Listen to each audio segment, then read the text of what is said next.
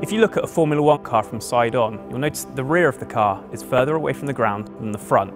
Now this incline is something that's known as rake, and one of the biggest pioneers of rake in Formula One has been the Red Bull team. So what better way to illustrate that than to come to the Red Bull facility itself and take a look at this, last year's Red Bull RB14. In of itself, rake is generally quite a simple concept. If you imagine a garden hose and you put your thumb over the nozzle, the water accelerates out at a vastly improved rate. Now it's the same for rake. The airflow under the car accelerates at a much faster rate because the front of the car is lower, and that means the floor is working much harder because there's a lower pressure zone underneath. And if the floor is working harder, the diffuser is working harder, and that means much more rear end downforce for the car.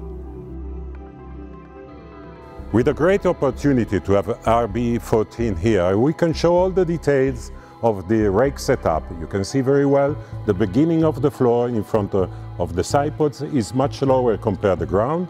And if we go to the back, in front of the rear tire, you see the floor is much higher, a big difference between the front. And this creates nearly a kind of ground effect, increasing the speed in the air under the floor and increasing the power of the diffuser.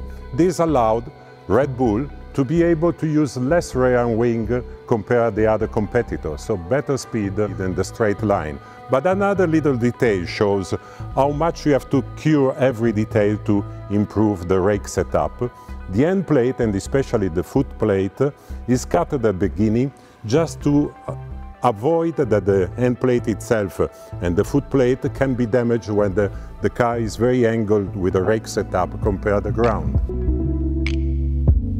So Giorgio, rake seems like a design trend that a lot of teams are really pushing forward in 2019. What have you made of the cars so far?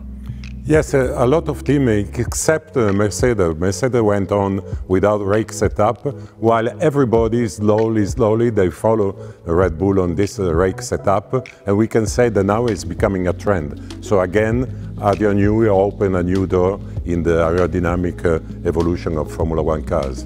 And so what makes Mercedes different from perhaps Red Bull or Ferrari? What is their concept? It's a completely different concept. Every time they try to do a rake setup, the car was slower. So at the end they prefer, but the philosophy of the car is completely different, Mercedes from all the others. And do you see rake perhaps increasing as seasons go on, or have we sort of reached a maximum, do you think? I believe that maybe as usual we will see the maximum maybe in races like Singapore.